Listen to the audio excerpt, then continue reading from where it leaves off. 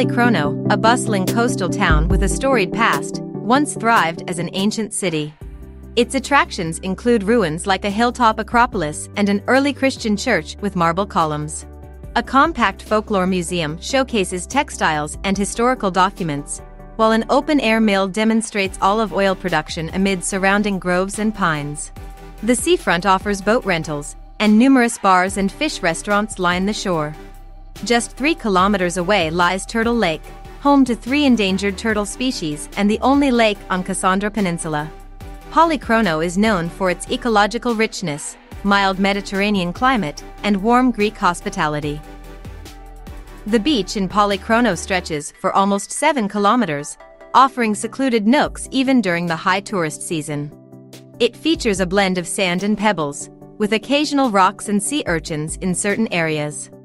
Sun loungers and umbrellas are available for rent at beach bars, which have increased in number over time. The beach itself is narrow, with some small free zones. Despite some challenges, Polychrono enhances the beach retreat with its developed infrastructure and a well-equipped promenade.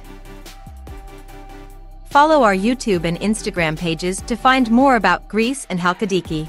Visit our website at halkidiki.guide for more insights. Check the description for links.